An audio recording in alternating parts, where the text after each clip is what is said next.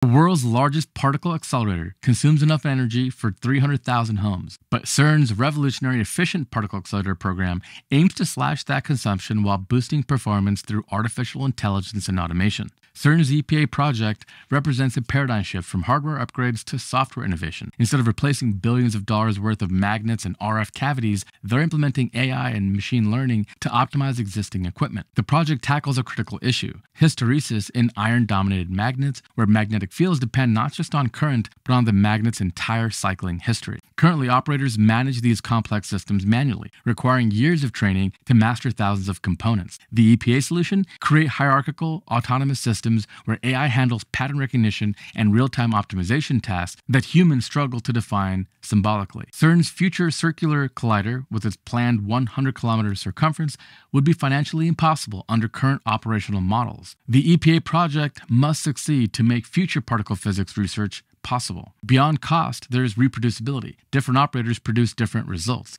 affecting experimental consistency. AI-driven automation promises standardized, optimized performance across all accelerators. The EPA blueprint will revolutionize how we build and operate scientific megaprojects. Future accelerators will be self-sustaining ensembles of autonomous systems, requiring fewer operators and achieving superior performance. This model could transform other large-scale infrastructure projects as well. But what do you think? Sound off below. And don't forget to like and subscribe for more amazing engineering content.